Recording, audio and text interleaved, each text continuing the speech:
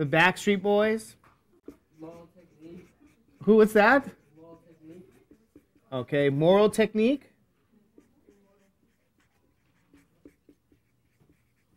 All right, good. Fine. All right, this is a list of acts. Is that true? It's a list. And let me say this. If time allows for, let's say, 5 acts to play, how many rosters of 5 are possible?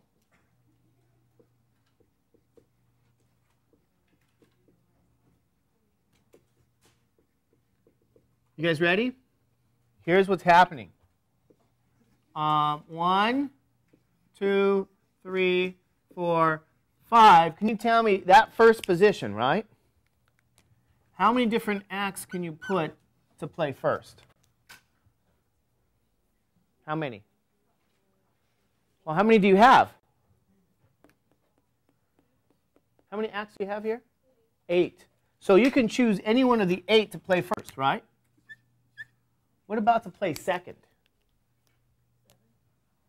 Why are you going to say 7, Gabby?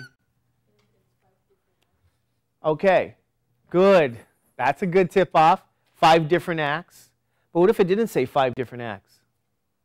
What starts to happen is you're going to have to read into some of this at times, meaning that, anybody know anything about, anybody ever been to a concert before? Okay. Once someone plays, do they play again?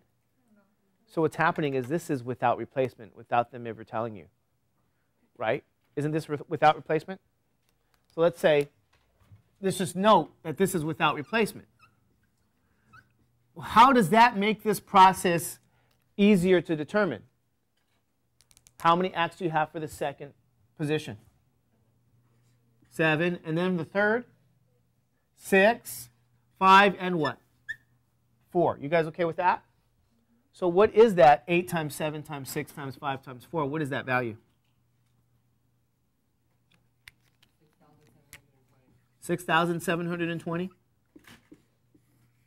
6,720 different rosters of 5. Okay, yes?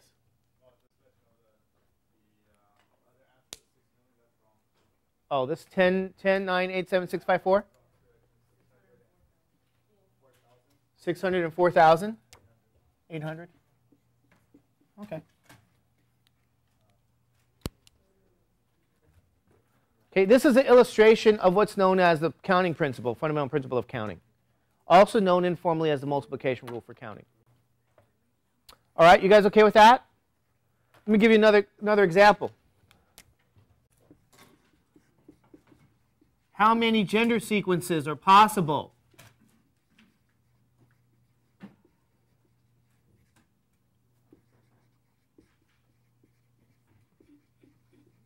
When having 6 children?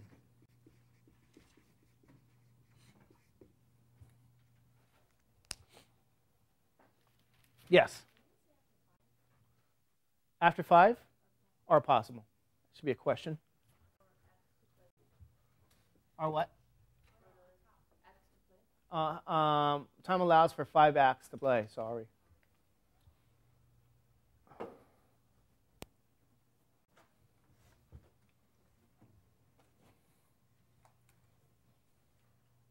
Okay.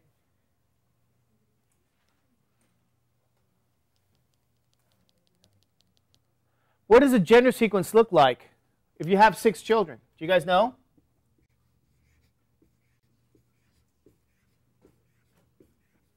Who can tell me for your first child? How many different gender options are possible here? What are they? Boy, RA, what? So for the first child, you can have either a boy or a girl. Is that true? What about for the second child now? Okay. I have a boy or a girl. What about the third? So how many gender sequences are possible or when having 6 children? You take 2 to the what power? And what does that give you?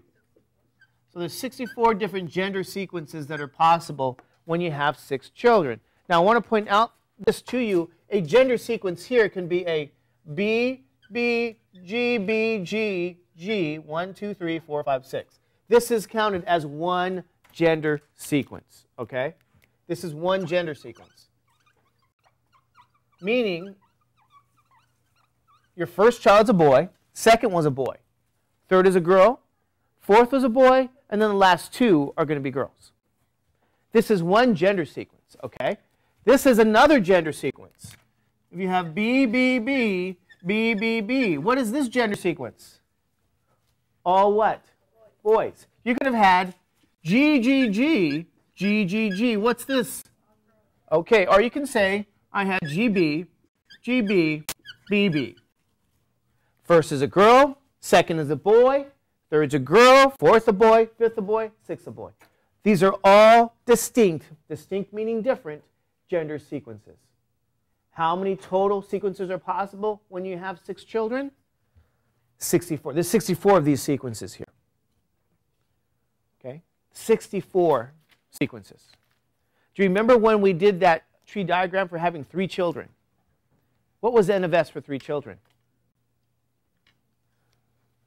Oh, I'm going to love that test coming up. Oh, I'm going to really... How many gender sequences were possible when you had 3 children? Who remembers? 8. Good. You notice 2 to the third is 8? 2 times 2 times 2. Okay.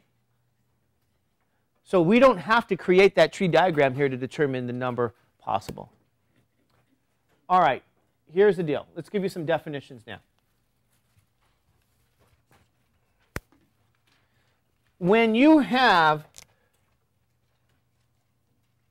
what's known as when you have this without replacement or repetition not allowed, here we called it without replacement, okay?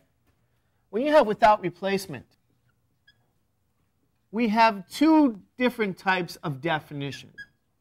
Have the definition of what's known as a permutation and the definition of what's known as a combination.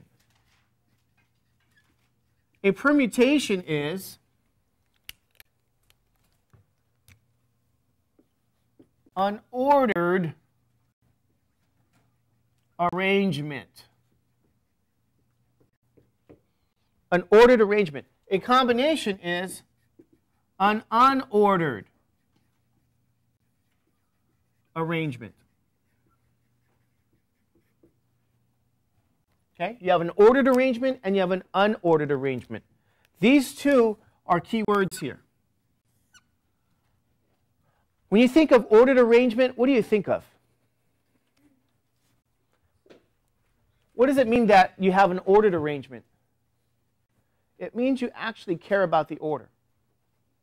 Okay? You guys okay with that? You have an ordered arrangement, you care about the order.